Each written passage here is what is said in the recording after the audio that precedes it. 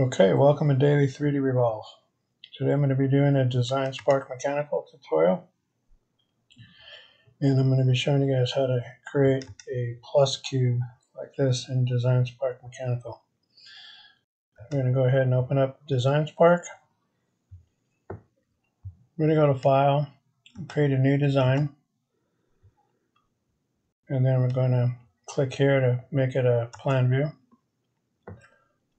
You go over here and grab your rectangle, and then you want to define from center, make sure that that's checked. Then we're going to go we want this to be 36 by 10. So we're going to do one 36 by 10, and then we want to do one in the middle here as well. So just come up 36 by 10. Okay, make sure that they're the same. Now we're going to go ahead and get our trim away tool. We're going to cut these pieces out of the middle here. Okay, now we're going to go over here to 3D mode. Go ahead and spin that. Then we're going to go ahead and pull this out 36. Let's type in 36.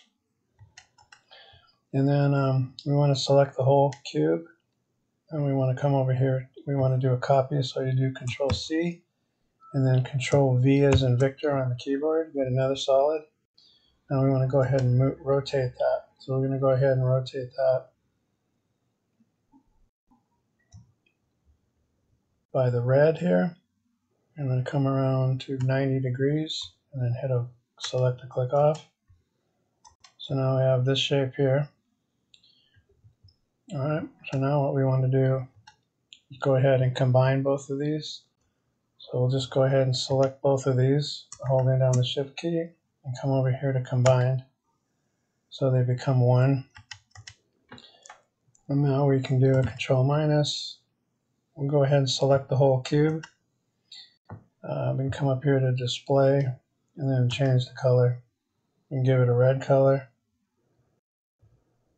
Or we can give it this gold or this kind of color. Let's go ahead and do red for ours. So this is going to be your plus. Pretty easy to make. Now if you want to change, let's do a Control plus to zoom in. If you want to add some fillets, you can add them to just the faces. You know, we could do a small fillet here. Just do 0.3. And then we could do that on every face. 0.3. Do it on the top one. You multiple click, it will get everything. Do 0.3. And then just spin this around. And then do this one over here. Multiple click, 0.3. And then we'll have to go spin probably the bottom one. Go ahead and do that one. Multiple click, 0.3. Alright, and now you're going to go ahead and spin this. Make sure you got all of them. Just one more, this one. Multiple click, type in 0.3. Alright, this should be your plus cube. Looks like I got everything. We'll do a Control minus. Let's go ahead and go to our views. We'll do a trimetric. This is going to be our plus cube. And what we could do is we could go into Rhino, and we can add a wood texture to this. If you want it, I can show you how to do that. Let's go ahead and do that. So we're going to go ahead and save the model. We'll save it as the native file. We'll just call it cube, and then we'll put it on the desktop. Okay, now we're going to save it as, do a save as. We're going to change the file type here to STL, and then we're going to save it as cube. Hit save. Then we'll go ahead and minimize that. We're going to drag this cube onto the Rhino. My trial has run out, but you can still add textures. just can't save things. So we'll go ahead and open with millimeters, run without saving. We'll double click on perspective. Now we're going to select everything. We're going to come over here to the drop down menu for materials. We're going to click the plus and we're going to click on the import from material library. We're going to scroll down to the bottom and open up the wood texture. And we're going to grab maybe the polished wood. And then we're going to right mouse click and assign to objects. And we're going to come up here to the rendering window. I'm going to come down here to the backdrops and we're going to click there. And we're going to add a select dark gray. Hit OK. Now in order to view this, we have to come up here to view and scroll down to ray trace and then let it trace out. And then we could right mouse click and spin this a little bit. So we have more of the plus. And then if you want to turn on the sun, you can. That'll make it a little more shinier of wood.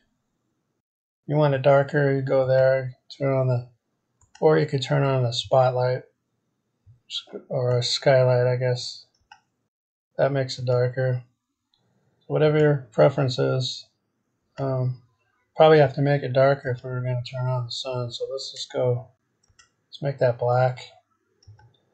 And then turn on the sun, see what we got with that. That looks pretty good. So we'll go ahead and I'll let that render. And usually right down here you can tell it goes up to 1,000 ray trace cycles. And then it looks pretty good at 1,000. I'm just going to go ahead and capture it right about 400 or 500. Doesn't have to go all the way. This looks fine to me. So just keep in mind if you do changes while you're rendering, it's going to go back to 0. So we'll do on the keyboard, we'll do a Windows symbol Shift plus S, and then we'll come up here and just drag a marquee around that. And then we're going to go down here, come up to our search for, and we'll hit Paint. And then we'll click there, do a Control V as in Victor, paste, and then we're going to go crop that. Then we'll come up here and do File, Save As, JPEG, and then we'll just call this Cube 2, JPEG, save it on the desktop, hit Save, and that's going to be our plus cube design in Design Spark Mechanical, and then wood texture rendered in Rhino 7. And then we'll say no to that. Okay, hopefully you enjoyed watching. That's going to end today's tutorial. And last thing I'm going to do here is just click on the solid. I don't like that red, so we'll go ahead and come up here to display and change it from red to this brown color. That's a little bit better. Okay, that's going to end today's tutorial. Hopefully you enjoyed watching and you got some useful tips out of this video. And as always, thanks for watching.